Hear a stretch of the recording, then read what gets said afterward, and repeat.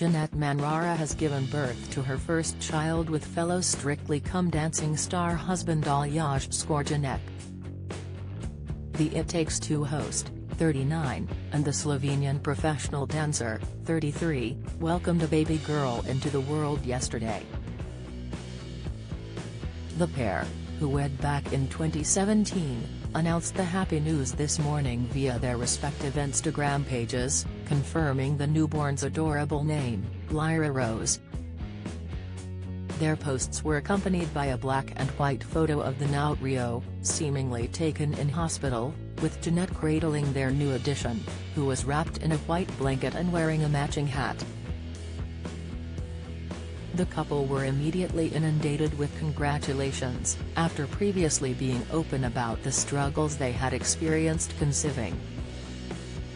Strictly's Janette Manrara shares update after health struggle during pregnancy. Aljaz's former Strictly partner Gemma Atkinson, who recently welcomed her second child, was one of the first to reply, writing, "Just wonderful."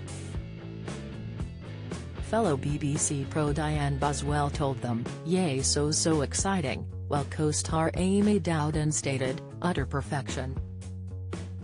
Janette and Aljaz confirmed they were expecting a baby in February this year, with the presenter documenting her pregnancy journey ever since. They had been trying to conceive for more than 2 years.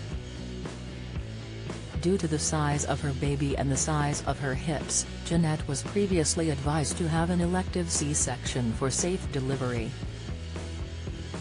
Don't miss ITV speak out as James Martin accused of bullying and intimidating behavior, comment, inside Brian May's health woes, marriage split and devastating tragedy. Latest, Cheryl in fresh heartbreak as love of her life ex-Ashley Cole set to remarry. Insight, it looks like we have a bigger than average size baby, but I'm not an average size human, and because of the width of my hips it's advised that I get a C-section, the dancer explained at the time. However, Janette insisted the prospect of the C-section wasn't worrying her, telling Hello magazine, "But I feel really relaxed about it all. You really can't plan everything because there are so many variables, and I'm kind of open to all the different options and scenarios." Before getting pregnant, Janette had feared her dream of becoming a mother would be unlikely to come true, as she approached her 40th birthday.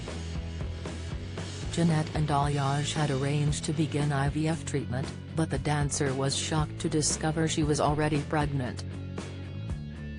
She divulged to the same publication while sharing her pregnancy news, "For the past couple of years we hadn't been using protection, but nothing was happening, so we thought IVF was the next best thing for us to do. I turned 40 later this year and the NHS offers really good services to women under 40. The doctor said that as soon as I got my period we would start injections, but my period never came.